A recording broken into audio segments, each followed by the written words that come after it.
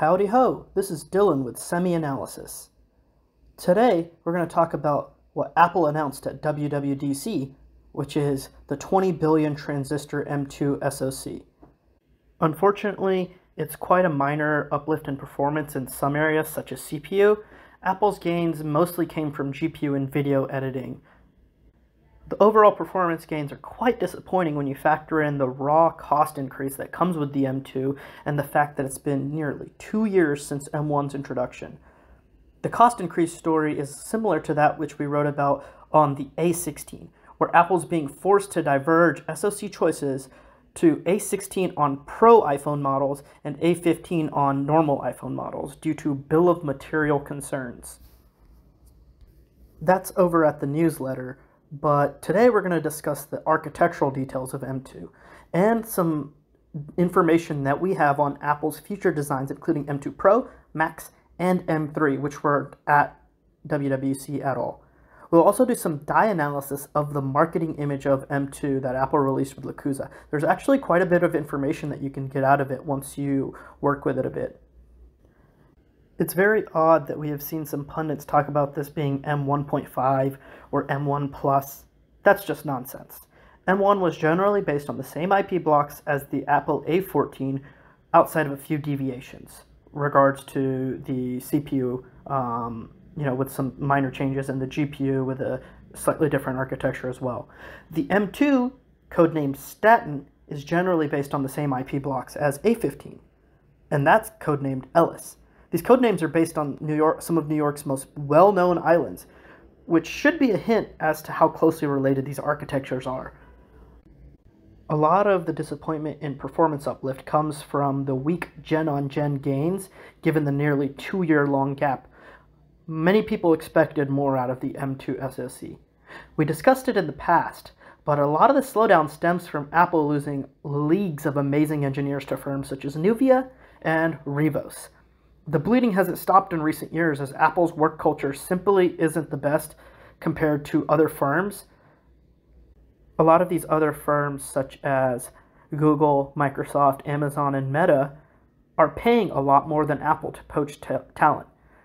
Lastly, there's also been an exodus of non-money motivated engineers who think they were successful in the transition of Apple off of Intel silicon and onto in-house silicon. These engineers have left to work on what many believe are more interesting products and projects elsewhere in the industry, whether it's at the hyperscalers or at the traditional silicon firms. These departures have culminated in the A15 and M2, as well as potentially the upcoming A16, to deliver much more tepid CPU performance gains.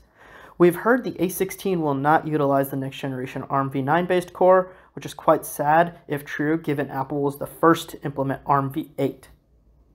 We heard that this next generation ARM v9 core will only come in the M3, which will be Apple's first product on the TSMC N3 node, 3 nanometer. Apple has already designed and taped out the M2 Pro and M2 Max, which are still on N5, second generation N5. So let's dive into the die shot. Apple presented an unmarked image of both M1 and M2, and this showcased that M2 was 141.7 millimeters squared if you did the area, but we believe Apple modified this die image. This wouldn't be the first time that Apple did this. They did the same with the M1 Max, where they hid the die-to-die connections used in the M1 Ultra, among a few other things related to just the general sizing. This time, Apple's image seems to be off-scale. One could make out SRAM cells and PHYs, which should be identical across the chips, and see that M2 is smaller, seems smaller as a whole, even though there is no node shrink. Apple presented the M2 to also have higher transistor densities than the A15, which is out of whack. It wouldn't make sense. It would have lower. For that reason, Locuza scaled the M2 die. This scaling brought SRAM cells and the identical PHYs equivalent to what Apple has on the M1 and A15. We'll showcase this later on. The funkiness of Apple's marketing image does mean there is an error window of about 3% after the die was scaled in size. The numbers are presented as measured despite the error bars. Let's move on to how Apple spent the increase in die size. First, let's start off with the Apple P core, the performance core. It is based on Apple's Avalanche core, which showed up in the A15, although there are some minor differences. This follows how the M1 Pro and M1 Max also had a modified Firestorm, so that they could handle larger memory sizes by implementing a larger PA, and there's also some different physical design. The M-based cores also have a few modifications which help them with varied page sizes that must be supported in Mac OS. Looking at the area, the core itself is 21% larger than the M1 and 7% larger than A15. The big area of gen-on-gen growth is with the L2 shared cache, which has gone from 12 megabytes to 16 megabytes when comparing to both M1 and A15. The M1 unit looks identical across A15 and M1 as well. The shared logic is also significantly larger, which is an indication that there's more bandwidth between the cores and the L2 cache, and also the SLC, shared level cache. Overall, Apple spent 5.2 millimeters squared on the big P cores, but the performance increase from them comes mostly from clock speeds. The IPC increase is quite small. One very interesting change is that the ROB appears smaller on the Avalanche core, which is found in A15 and M1, versus the Firestorm core, which is found in M1 and A14. This is odd because, Apple has had the largest ROB in the industry by far because they have the widest, highest IPC core in the industry by far. So they sort of stepped back for efficiency.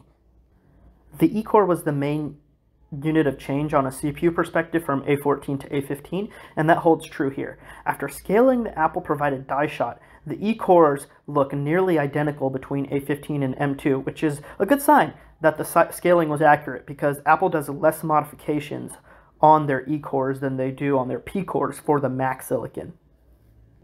There isn't much to say here about the E-core, as it's pretty much clearly the same as the A15, which has been extensively tested. The E-core complex as a whole is only 1 millimeter squared larger gen-on-gen, while the entire CPU complex is 6.2 millimeters squared larger gen-on-gen. The GPU after scaling also appears to be nearly the same size per core, 128 ALUs, versus the M1. This is very interesting because it's one of the areas where the M1 diverged from the A14 significantly. It had twice as many ALUs among a few other tweaks. There was an architecture change there even though they were in the same generation. Apple has a precedent for the X series SoC, the A12X, A10X, and etc., which is now renamed the M1, M2 changes, versus the A SoC, as far back as even the A6 and A6X, which had different GPU architectures as well. This generation, the GPU core itself seems unchanged at 128 LUs, but the shared logic is much larger. So there could be changes on the fixed function aspects. The core count is the major change, where Apple bumped it up to a 10-core GPU. We can also exclusively detail the GPU clock speed, which went from 1.27 gigahertz to 1.406 gigahertz. So a lot of this gain in performance, the 30-35% that Apple claimed, is actually just from clock speeds and core count, not architecture. In total, the GPU adds nearly 7 millimeters squared, gen-on-gen. This is worthwhile performance increase, although Apple indicated power consumption was slightly up at that maximum performance level. There was efficiency gains when you keep them at the same performance level. We have also included the NPU and SLC figures here. The NPU comes across as a little odd, so we'll skip over those. The SLC shared level cache is where things are really interesting. Each 2 megabyte data array is generally the same size across M1, A15, and the scaled M2 die, which makes sense, right? There is no SRAM shrink from first generation to second generation N5 process node. Despite this, the SLC does grow somewhat in size on M2, likely because they have more bandwidth to various IP blocks such as the larger GPU, and to handle that higher memory speeds and stuff, etc. So the same size 2 megabyte L2 is a testament to the scaling, right? That being accurate, because it should be the same size per 2 megabytes. The last IP block to compare is the memory controller and the PHY for it. Apple increased the area here significantly to support LPDDR5 6400. The image above is only for one unit, but the memory controller is, of course, multiple channels. And so the total area dedicated to 128 bits of LPDDR5 bus is about 14 millimeter squared versus the 8.1 millimeter squared on M1 with its 128-bit LP4X, and 4.3 millimeter squared on A15, which is 64 bits. This is where we want to do a bit of a PR news flash where people talk about channel counts and it's completely meaningless, right? So the M1 is actually an 8-channel SoC, despite being a 128-bit bus, right? Meanwhile, Tiger Lake, right, Intel's Tiger Lake, is a 2-channel platform, and yet it's 128 bits. The same bus width, but channel count is much lower. And Alder Lake, when using DDR4, is 2 channels, but when using DDR5, it's 4 channels. And it's still the same 128-bit bus. So channel count is completely irrelevant. Stop talking about channel count, use bus width. So, the last thing we want to talk about is, the cost component. The real kicker on a cost perspective is the fact that LPDDR5 6400 is significantly more expensive than LPDDR4X 4266. This is a big part of the equation for Apple doing a split A15, A16 lineup on this year's upcoming iPhones. We wrote about that decision on the newsletter. Overall, Apple has contended with similar issues on M2, which is why they are keeping the M1-based models around for the low end.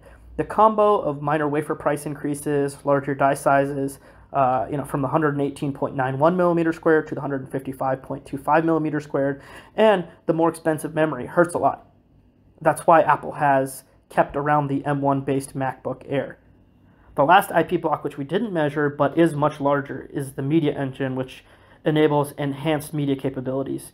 And, despite all the negativity, the Apple M series is by far the best silicon for creative professionals, right? If you're editing in, say, Adobe, or doing audio workflows, or doing, Final Cut, which is obviously Apple exclusive, but, even Adobe is much better with Apple M series silicon. Thanks for listening. Check out the newsletter, subscribe over there for emails, and have a good day. Thank you, guys. Bye.